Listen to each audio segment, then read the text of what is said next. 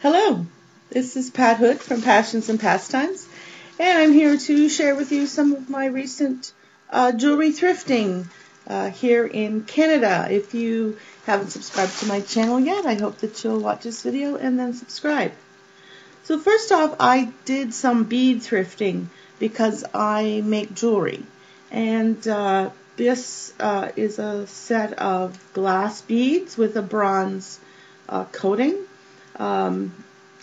I don't recognize the color of the tag. It looks like maybe a Dari's brand, but the price was right. So a very usable set of beads. Nice, shiny, multifaceted. The large ones are about the size of the end of my finger, and the small ones are much smaller than the end of a pinky finger. Another set of beads I picked up at the same time, and this is this has a tag that's the same. This is Luna Nuova, which is not a company I'm familiar with. Hirschberg Schultz and Company from Warren, New Jersey, made in China. These are some more glass beads. I would say they're the same size as these copper colored ones, but these ones you can see have are clear glass with sort of a brownish semi translucent coating, so they look almost like spotted like a leopard.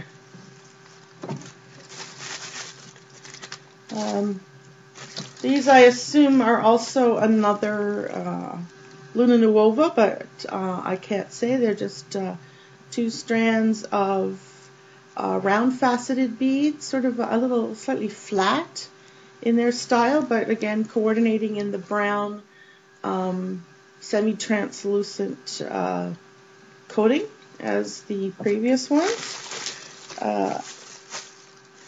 A second of the copper strands.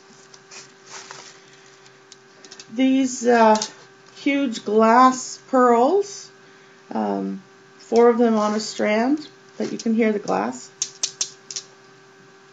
So this was all a coordinating set of beads. I'm not sure what someone's intention was, but very nice coordinating set. Here's a brown plastic stretchy bracelet already made. Those beads don't really go with the glass ones. And then in with those glass ones was part of a necklace, antiqued bronze, or it may be even darker antiqued gold bead caps, transparent glass beads on a chain.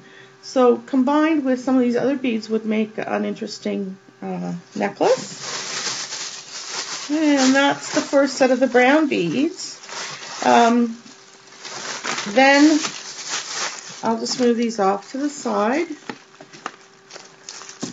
Then there were a whole bunch of pearls. A bag of pearls for $2. I won't show you all of them because there's a bunch of repeats, but these are all freshwater pearls that have been dyed. So here's a couple of strands of lovely gold pearls, some smaller and some medium-sized gold pearls. These smaller ones are a little bit darker. Again, some even darker brown dyed pearls. More of these small ones. Here's one that's got a bit of a flaw in it. More of the medium ones, all in little Chinese sections. So quite a nice variety of colors of these gold pearls. I suppose you could coordinate them with these beads, but there's so many pearls that it would be nice to highlight them with other beads that gave more contrast, I think. So there's one bag of the pearls. Now, each strand of these pearls would be probably a minimum of $10 Canadian. Well, actually, maybe there's 2 strands. So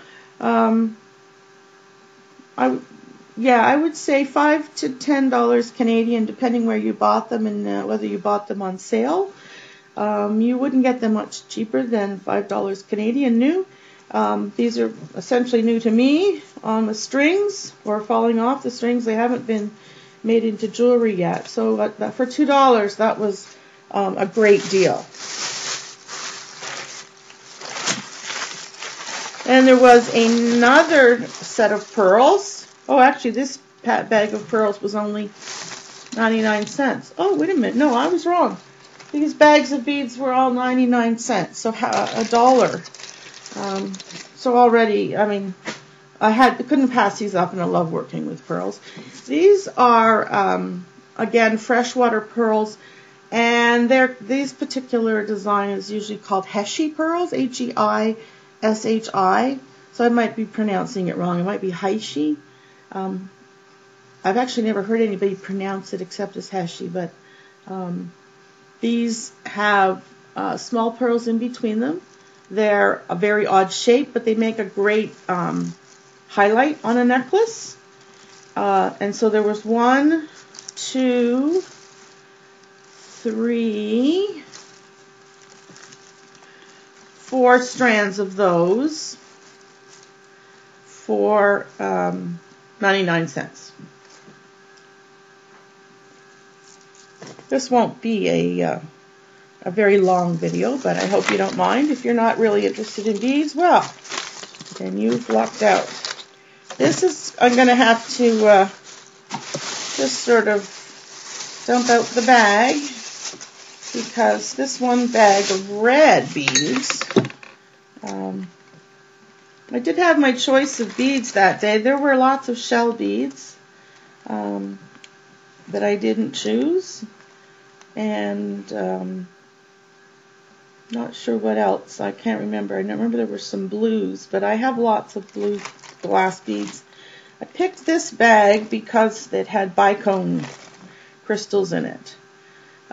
These are about a 10 millimeter. Great for making jewelry. I would say not Swarovski, but still probably Czechoslovakian, modern made. Here's a slightly smaller size, probably a 5 millimeter. And then this bag was full of other red glass beads. And I'll just sort of, I dumped the bag, so there you can see, except for my mic stand. And I'll bring it back up and just give you an idea. Here's some Aurora Borealis round 10 millimeter beads. So red with that coating that makes them sparkle. Some random ceramic beads. This one large glass oval donut, I guess you would call it. There are a few purple shell beads in here in triangles. I won't pick them all out, but you can see there's a handful. And they're a nice dyed purple color. They'll be quite useful. There's some odds. There's another ceramic one in gold. There's some more of the Aurora Borealis sort of hanging out on their own. And then there are these, a variety of sizes of other red beads. Teardrops, rectangles, not squares. Bicones. This is a glass bicone, not a crystal cut bicone. So you can see the difference that it's got sort of rounded edges. So a few of these teardrops, just a general assortment of other red beads, red glass beads. There are a few black beads in here, sort of black seed beads, some squares, You know, some long tube beads. Oh no, these aren't tube. These are more like little bits of crystal. Coral that's cut to the center. So like little stick beads, I would call those.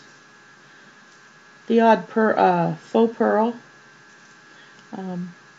These teardrops are really valuable. They're harder to come by these days, or at least in an inexpensive way.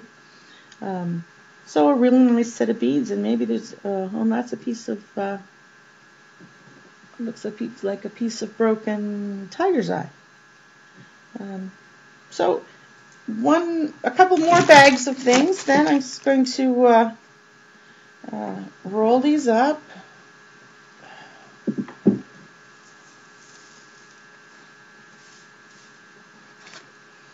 I'm going to resituate the camera. Try not to make anybody dizzy. So there's the wealth of beads and all the pearls. This thrift store tends to have interesting jewelry as well, and I just happened to be there on a day that they had lots of nice jewelry. Oh, one more bag of non-specific things, I guess you would say. This is a bag of pendants or embellishments. A metal leaf with rhinestones on it. You can see the sparkle. A couple of heavy, what sound like ceramic leaves. Actually, there's 3 altogether. 3 of these metal bright gold tone leaves with some plastic faceted teardrop and round crystals added to them. So I'll take those all apart. I'm not sure if this is the way they were sold. I don't know what someone was making with them. And then, in addition to the leaves, these 2 ceramic pendants with the lovely sort of mod square designs on them. So again, that bag of metal pieces was all for 99 cents. So 1, 2, 3, 4, 5. Oh no, 1, 2, 3. Yeah, 5 bags. So that was $5. And just excuse me, I have to take a quick drink. I have a bit of a dry throat today. I'm around a lot of people who are getting winter colds, even though it's only October. So, then I had my pick of jewelry, and this was the first item that I picked. It's a ceramic brooch, handmade brooch. It has been repaired at one point. There was a break here, and it was glued, but it was only 99 cents. And I thought it was just a unique brooch. I thought I would try to investigate what kind of style this was, like where it might have come from. You know, the headdress is very unique in its style. So this is more of a research piece for me than anything else. Then another 99-cent brooch. Here is a cloisonné style fan brooch. And these are always very pretty. I know they're not a high dollar value for reselling, but I've seen more and more of them around, and I've seen more of them around online as people are getting them in jewelry jars or jewelry lots. And when I saw this one for $1, I thought it was worth picking up. Again, a C clasp on this one. I don't think it's particularly old, but I need to do some research on that. Then there was this little pin. I don't usually pick up this style, but sort of buried down in there I saw the coral color and the turquoise color plastic beads, and I thought, wait a minute, I collect those sort of colors in jewelry, and this turns out to be not sure you can see it here, right in there. it says Coro. So this is a Coro pin. I think I've seen them called Coro Blackamoor. I'm not sure if that's the correct name, but all the stones are there, I think. It's possible I'm missing a stone down here. I'll have to look and see if it fell off in the bag. So there might be a blue turquoise one missing. All the little pearls are there in the top. It was $1.99, and if you've watched some of my other videos, you'll know that I've been lately collecting Coro as I see it. And if I collect it near home rather than buying it online, the prices are really, really good. But I often don't find it at home. But when I do, I tend to pick it up. And then there's one more piece. This is a large, I don't know what design you would call it. Strawburst, large gold tone pin, and this was $3.99, but it's beautifully made, and it's marked here on the inside. Oops, if I have it right side up. Here's the maker's mark under the pin. Monet. So 80s to 90s. Vintage, but not terribly old. But it's one of those things where you say, yeah, $4, yes, I'll get it. I like the design, I would wear it, and it'll add to my Monet collection of jewelry. So that's my trip to Hamilton thrifting, and one of my favorite Salvation Army thrift stores because they have more unusual jewelry when they have lots of jewelry. I hope you've enjoyed this bead and jewelry thrifting video. Like, subscribe, and share, and I hope I'll see you back again another day. Thanks very much.